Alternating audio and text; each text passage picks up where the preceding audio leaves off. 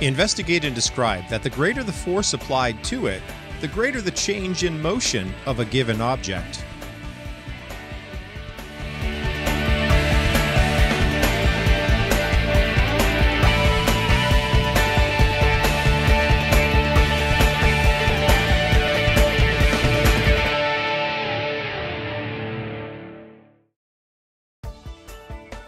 We will observe a change in force applied to an object.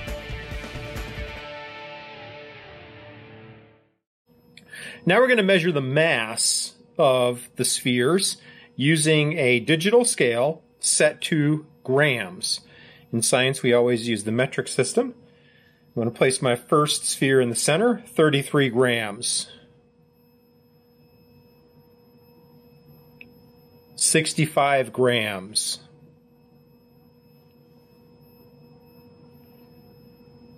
181 grams.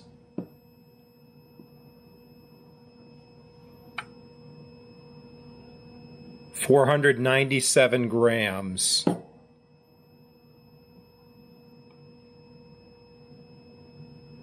1,263 grams.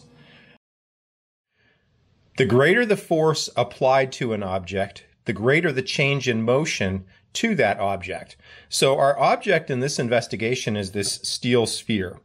And I've got a pool cue here. So what I'm going to do is I'm going to apply a force to that object. Right now it has no motion. It's not changing position. It's not moving.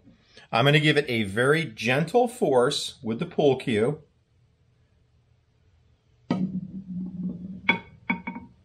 You could see that that was a very light force, and the ball rolled slowly, and it kind of wandered off and then hit the wall and stopped.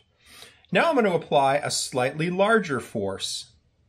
Hit it a little bit harder, and you see that it rolled straight down the line, continued to roll, bounced off the wall, and rolled back off. This time we'll hit it a little bit harder than that.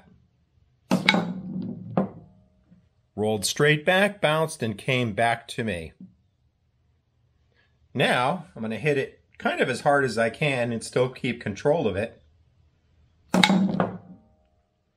Moved very quickly, hit it with a great force.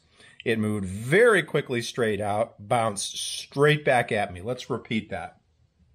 Large force.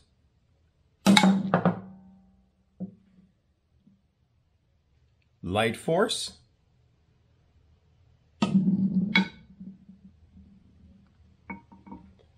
And now let's see if I can just hit it with the least amount of force possible.